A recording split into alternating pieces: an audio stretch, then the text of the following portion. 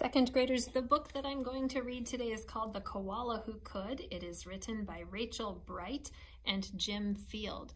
So this is a fun story. It's got a nice rhythm, a little bit of rhyme. There are so many things that we could do with this book. We could pause the book to look for those initial and final blends in words. We could do so many things, but what I want you to be thinking about today are all of the story elements that we talked about. When we read the story, The Invisible Boy, we talked about the characters and the setting and the problem and solution. Today with The Koala Who Could, I would like you to also think about the characters in the story, the setting, where are they, and the problem and solution. And then we'll have an opportunity to do an activity with all of those things in a little while. So The Koala Who Could.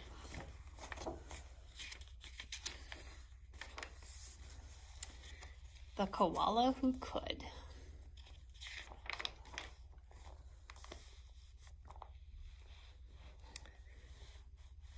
And I'm just going to slide it into place a little better for you. There we go. In a wonderful place where the day was just dawning and the breezes blew soft on a warm golden morning, in a place where the creatures ran wild and played free, a koala called Kevin clung to a tree. I don't know if you can see Kevin up here or not, but he is dark and in the shadows.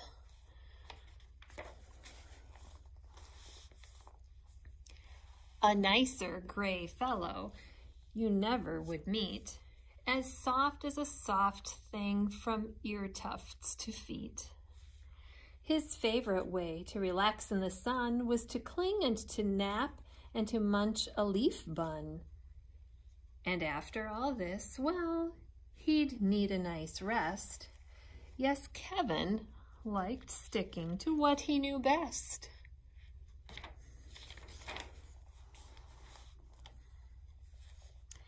You see, high up was safe since he liked a slow pace, while the ground down below seemed a frightening place. Too fast and too loud and too big and too strange. Nope, Kevin preferred not to move or to change.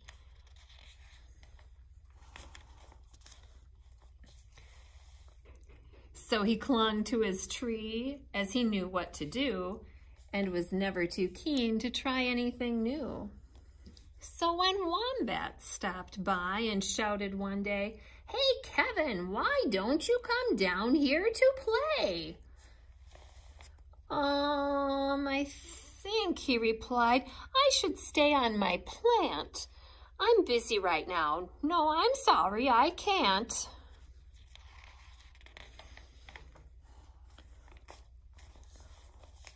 "Why not?" cried the Ruse with a super loud cheer.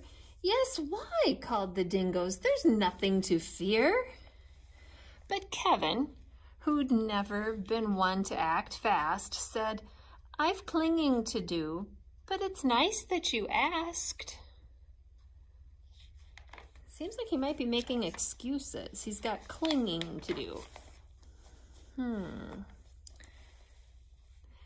As Kevin sat watching them chatter and share, a part of him wished he could join in down there. But he knew he'd miss home. It was so dark and so late. The whole thing was risky. Adventure could wait. Whatever the invite, he'd always say no. Oh dear, it seemed Kevin just couldn't let go. He just was too concerned, too worried to let go of his tree and go down lower, wasn't he? So his life was the same, no matter the day. The weeks came and went, and the months rolled away. And Kevin stayed still while the world moved around, until he awoke to a worrying sound. I like it when this happens in books. Tap, tap, the sound went. Well, this was a blow. Tap, tappity, tap, tap, tap, tap, tap. Oh no! Do we have a problem? I think we have a new problem. We had a problem before with Kevin not wanting to come down, didn't we? Uncling, the crowd called, which had gathered below. Leap and we'll catch you. Just let yourself go. But Kevin was scared. Let go? No, I shan't. I won't, shouted Kevin. Oh dear, I just can't.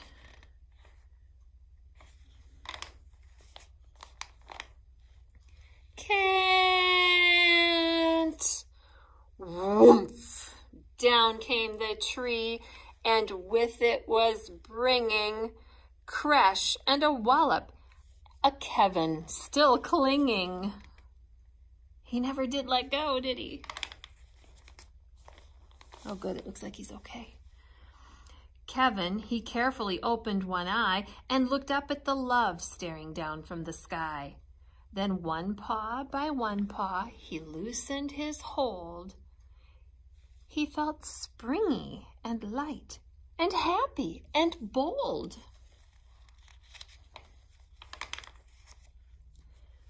The worst he could think of had now come to pass, and he was just fine. Why, he felt quite first class. So when Wombat leaned over and held out his paw, and held his paw out, Kevin no longer felt worry or doubt. When Dingo asked, "Now will you come out to play?" the crowd all joined in with a "What do you say?"